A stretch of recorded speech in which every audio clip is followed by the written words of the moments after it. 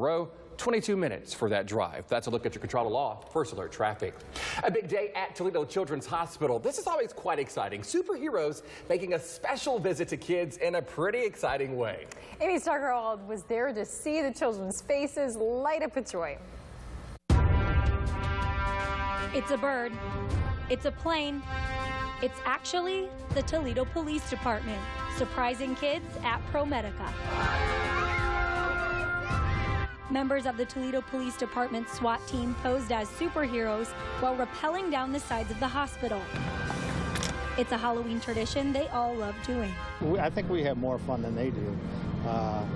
We go down there, and as we're going down, see their smiling faces, and they're beating on the windows, giving us high fives through the windows. And the kids inside were nothing less than excited, guessing which superhero would scale the wall next. I don't know, maybe Hulk. Parents of the kids here at the hospital were very excited that the superheroes were able to give their kids an exciting Halloween. They have the superheroes come down the windows to see the faces on the children, the excitement.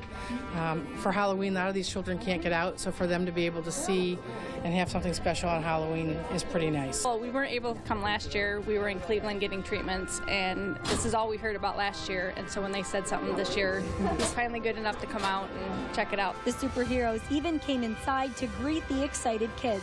And even though many of them may not be able to get out and go trick-or-treating, this is one treat they will never forget.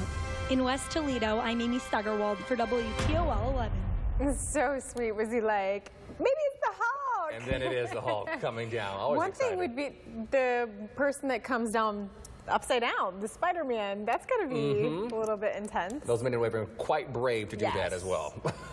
Tonight, lawmakers sounding off over a controversial plan that's getting a lot of attention involving